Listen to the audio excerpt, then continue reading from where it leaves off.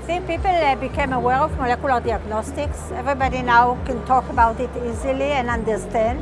And I think the future will be, like I said in my talk, that molecular diagnostics will enter the community testing and not just the hospital.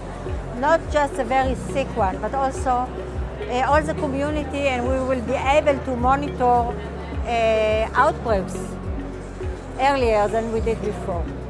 But once the pandemic began, the people started to know the availability to perform PCRs, the sensitivity, the specificity, and how to get to a better diagnostic, not only SARS-CoV-2, for other pathogens as well.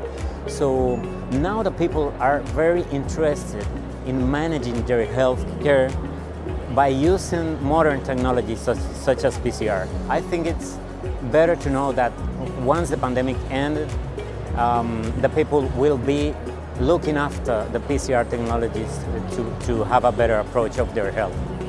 During the pandemic, it was a time when the general public became very aware of molecular tests, and certainly the PCR, so that we can start to sort of interpret some of the results that we're seeing, and base it towards the clinical symptoms and the history of the patient as well. We need to bring it back in under the stewardship of the laboratories and the people who understand the technology, so that we can actually give the result in context of the patient's needs. Seegene.